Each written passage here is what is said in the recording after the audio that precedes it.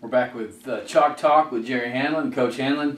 You're still seeing some things on Michigan's offense that just aren't quite clicking. You saw a little bit better running game against Northwestern, but still some things that are causing problems. So I thought we'd just kind of turn you loose this week and let you show some things that you are seeing that are still giving problems. Well, John, I hate to kibitz on offensive line play if I don't know exactly what they're teaching and what they're trying to do.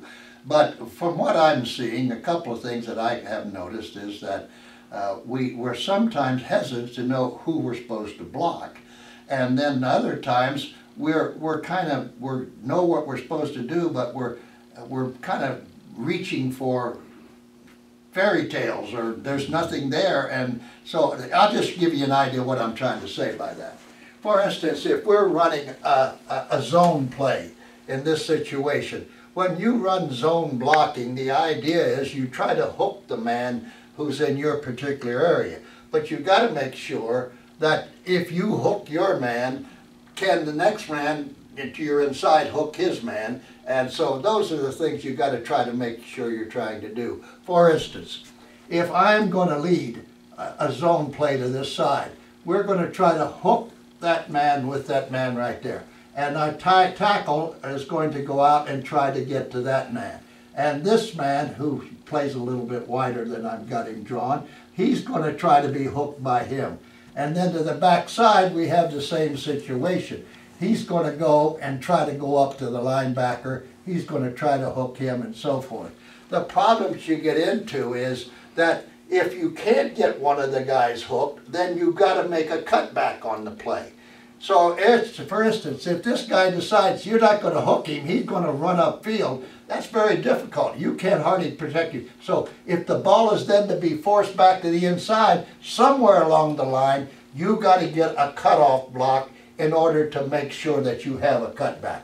In this particular situation, it would be very difficult for this man who also would fight to the outside. He's fighting to the outside. He's fighting to the outside. And if you let, this guy can come from the backside and make the play. So what they've done is they're going to force the ball to be there, and you don't have any place along the line of scrimmage where you said, we're going to stop this. For instance, I wouldn't lead that center in that situation. I would go like this, and the center and I would go to these two and then seal. So that now, when that ball starts and it can't go there, I've sealed the backside, there's a chance to make the cutback in that situation. So zone blocking is fine if you get it outside, but if you can't break contain, you've got to have somewhere there's a seal so you can make the cutback. We're having a difficult time of making any cutbacks because everybody is just keep floating to the outside and the ball has no place to go.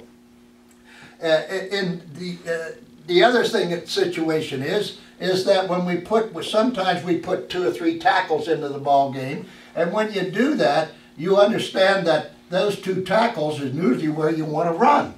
But when you run there, you put a safety over here, and that safety looks in and says, that's a tackle, he's not eligible, so therefore he no longer worries about pass. And so even if you block this play very well, you've got an extra guy because he doesn't have pass coverage coming up and getting into the hole and giving you some problems. So those are a couple of things that I see that are happening, and somehow or other you've got to be able to take care of that. If he wants to come up, then you throw a little pass behind him or something of that nature.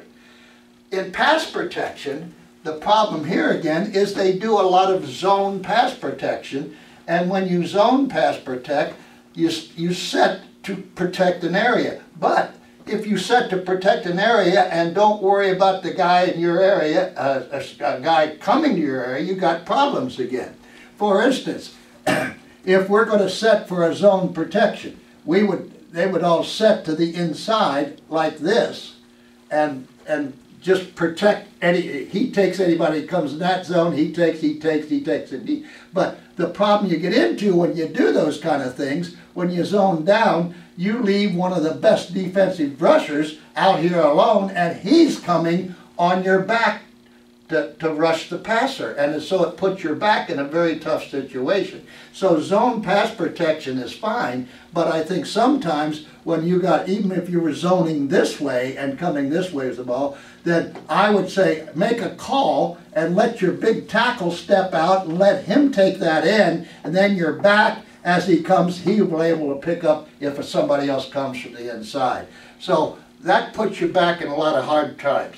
The other thing is that when you do set on your pass protection, don't leave an area.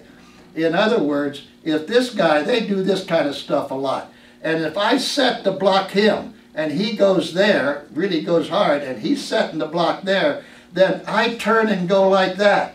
When you turn and go like that, then if this man blitzes, you're not in any position to help. As you set, let him go and stay square, help where you need it, and then when this guy comes, you're able to come back in. Don't turn and chase him. And we're doing a lot of that. Our shoulders get turned and we're trying to chase a guy instead of, uh-oh, he's gone away. Set back and see if he needs help, I'll help him. If not, make sure nobody comes from the backside. So those are some of the things I see in pass protection. And the other thing is that we're putting an awful lot of pressure on that back trying to take on a big guy on occasion. You speak of that back, let me throw you a little curveball real quick. You've seen a lot of backs and a lot of good runners, but who are a couple, or at least one of the best pass protecting backs that you have seen come through at Michigan? Oh gosh, there's so many of them, John. I heard somebody mention Mike Hart, and even though he was a small little guy, he was able to stay get low and take a guy on and chop him on a lot of situations. It's a matter of technique. If he's coming hard and you don't want to stand there and stand right up there and take, you just chop him, you cut him down. Then the next time he tries to do that, then you're able to stay up because he's not going to come so hard. He's going to try to juke you. Now you can use your agility to stay in front of him. So you change it up. There's been several really good backs for us.